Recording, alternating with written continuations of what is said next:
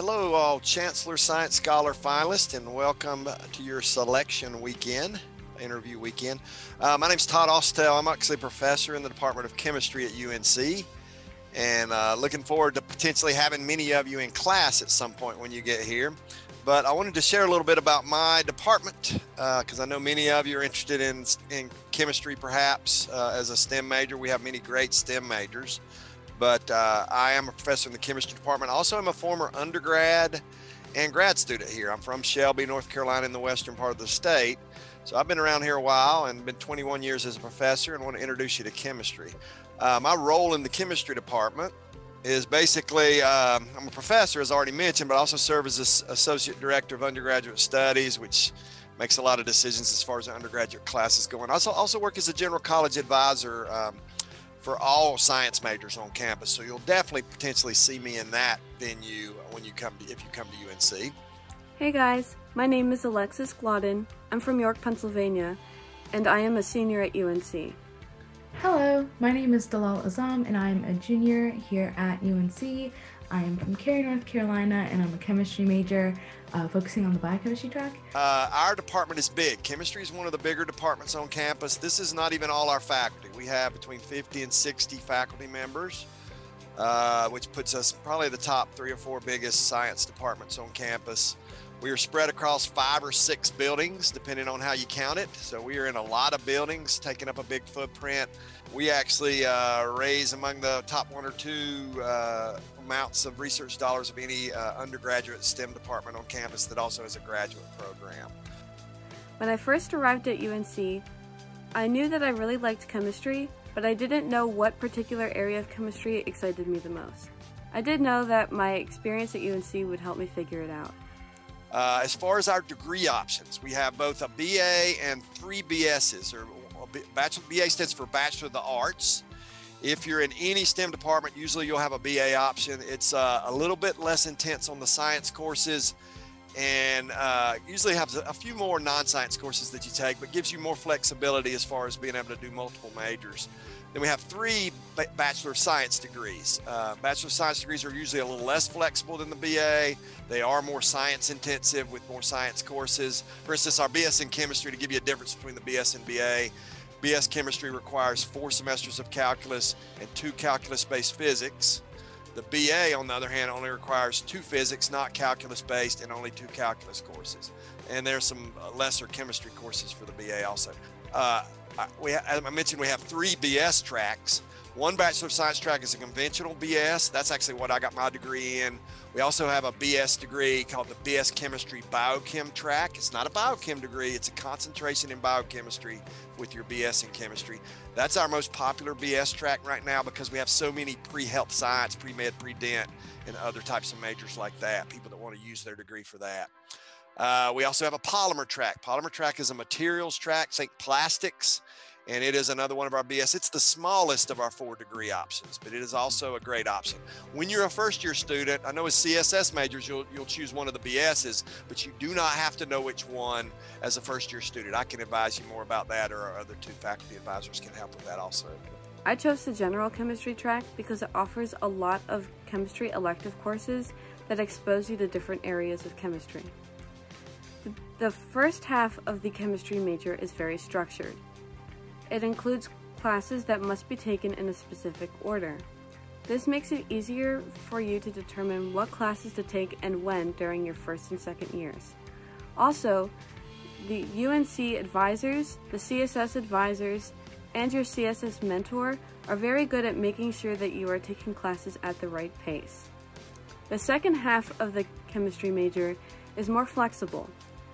The upper level chemistry classes that I took and are taking during my junior and senior years are some of my favorites because it allows me to take a really deep dive into a particular discipline of chemistry, like quantum chemistry, surface science, and analytical methods.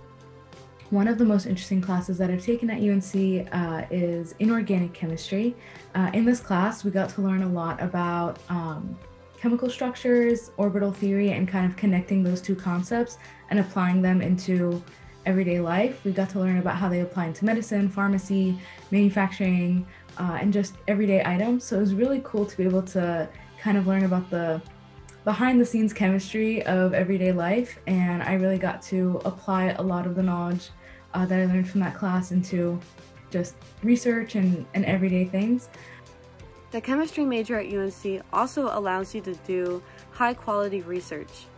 There is active research going on in our department in analytical, which is what my PhD's in, biological chemistry, inorganic, materials chemistry, organic chemistry, and physical chemistry. And we highly encourage our undergrads, once they get here, to get involved in a research lab. Work for a professor for 1, 2, or more semesters. Some of them work 4, 5, 6, 7 semesters, depending on when they start.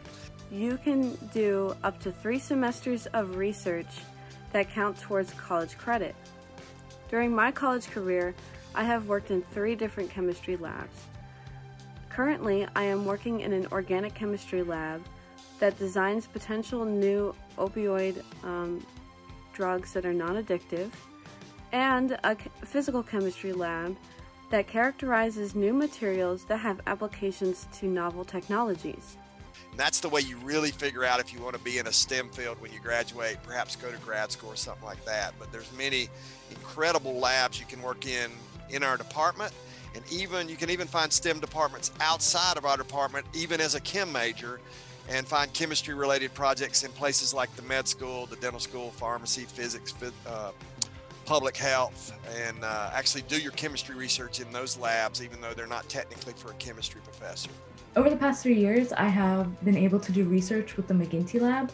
The McGinty Lab is a biochemistry and biophysics lab that focuses on characterizing and kind of imaging and solving the structures for different proteins involved in the cell cycle.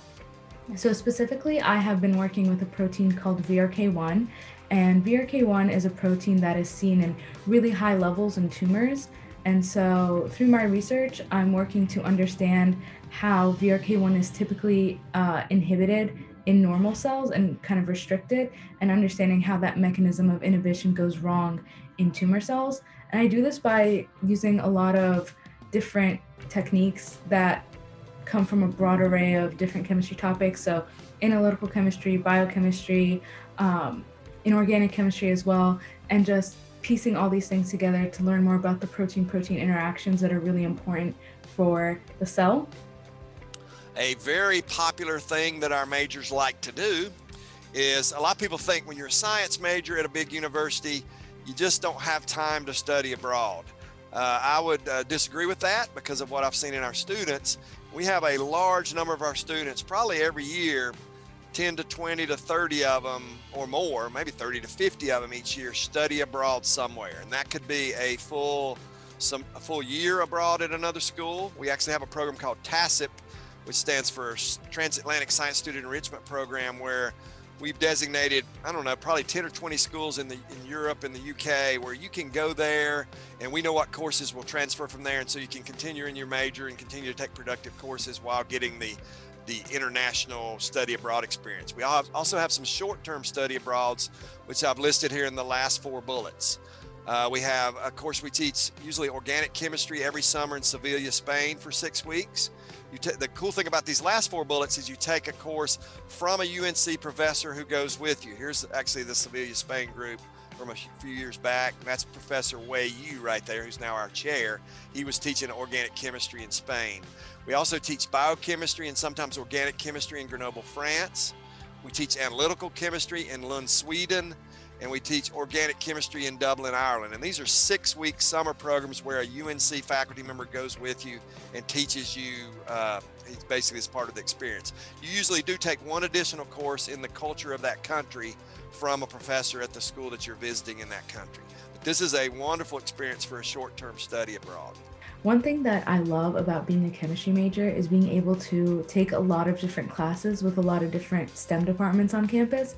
So being a chemistry major, you don't only get to take classes with the chemistry department, but you also get to take classes in biology, physics, math, etc. And so I think that this really exposes you to a lot of different concepts. You gain a lot of skills by being able to take these classes and think critically about the different concepts that you're learning. And I think that these skills really prepare you for any type of STEM career that you may lead. And it's really easy to be able to apply this knowledge into whatever type of field that you're interested in. We have around 700 undergraduate majors right now. Now that might sound like a big number, but that's about number 3 or number 4 in terms of the biggest majors. Our majors do a variety of things. They go to medical school, graduate school, pharmacy school, dental school, law school, business school, and into the workforce. My research experience has helped me get into many different chemistry PhD programs, such as those at Northwestern and the University of Southern California. After undergrad, I plan on pursuing a PhD. After doing research in the McGinty Lab for so long, I have noticed that I really like this field of research, and so I plan on pursuing a PhD in biochemistry, biophysics, molecular biology, something along those lines, and all those fields fit into the type of research that I currently do, and I really want to learn more about different proteins in the cell cycle and connecting them back to cancer research.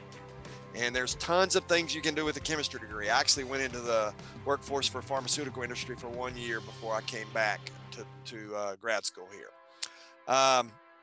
So just elaborating on that, we do have, not just researchers in labs. We have people going to become teachers. We have a former major that's now working on Wall Street to help a hedge fund company pick pharmaceutical companies to invest in. We have science writers, health professions already mentioned. We have a lot of entrepreneurs that come in and out of our department. Many of my faculty colleagues have started their own companies, so you can learn about that when you get here. And then some go on to be faculty like me at other universities.